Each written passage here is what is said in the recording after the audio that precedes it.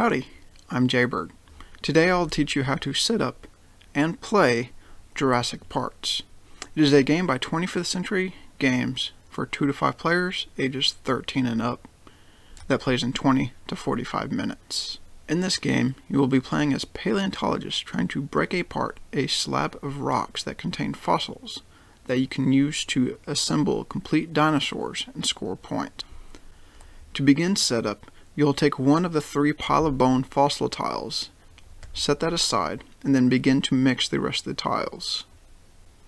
After you've mixed them, you'll create 2 even stacks of the tiles, flipping one over.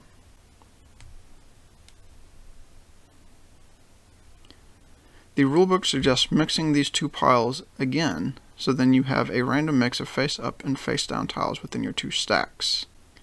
To form the slab, you take the one set-aside wild tile, place it in the middle of the table, and start randomly placing the tiles from your 2 stacks around this in a hexagonal pattern.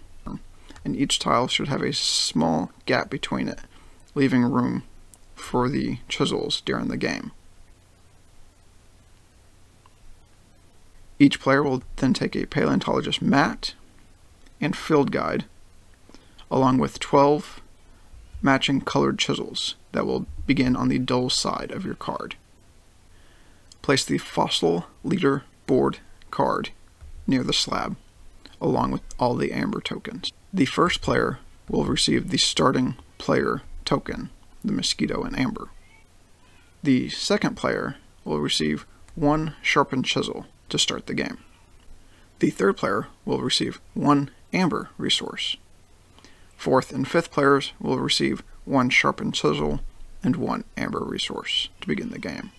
Optionally, you can randomly deal 1 or 2 resource cards to each player, and all unused cards will be returned to the box. Now that the slab is set up, and each player has everything that they need to begin playing, I will go over how your turns work during the game.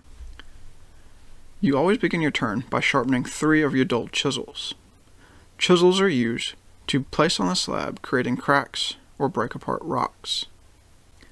Chisels may be placed on any empty gap between 2 tiles. You break apart rocks by using 1 additional chisel when there is a rock between 2 tiles, or 2 additional chisels when there are 2 rocks between 2 tiles. Additional chisels used are always placed on the dull side. Chisels are always placed 1 at a time, and if a full break occurs, resolve the break before placing your next chisel. While placing chisels, you can also conduct transactions with the field leader. We'll get to those actions later. Let's first go over how you split the slab. To split the slab, tiles must be either completely surrounded by chisels, or a line of chisels will run from edge to edge of the slab. Any chisels inside the interior section of the split section of slab that did not contribute to the splitting are then returned to their owner as sharp chisels.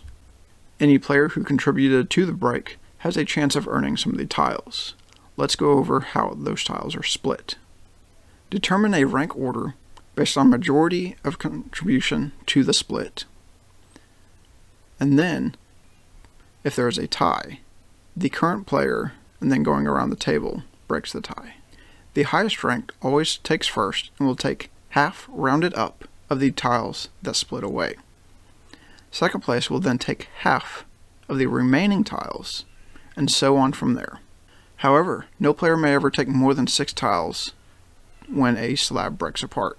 If there are extra tiles that go unclaimed for the half process, they always go to the field leader.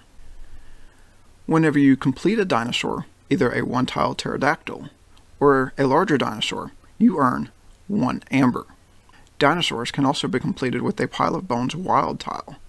Earning amber is important as it allows you to complete transactions with the field leader. Transactions with the field leader always start at 1 amber. The next transaction will cost an additional amber at 2, and then 3. The 4 transactions with the field leader consist of your next 2 chisels ignore rocks, sharpen 2 more chisels, take any tile from the field that is not a face-up pile of bones, or take 1 tile from the field leader. On your turn, you may also sell one tile from an uncompleted dinosaur in front of you to the field leader for 1 amber. The game will be over when all tiles have been claimed from the slab. When only 2 fossils remain, the current player splits them, chooses one to keep, gives the other to the field leader, and finishes the turn.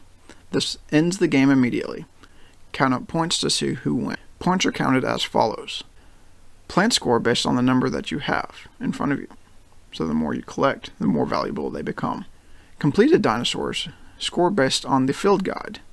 Uncompleted dinosaurs score 1 point per tile. Each amber is also worth 1 point. And that's how you set up and play Jurassic Parts. Thank you for watching, and as always, play games and spread joy.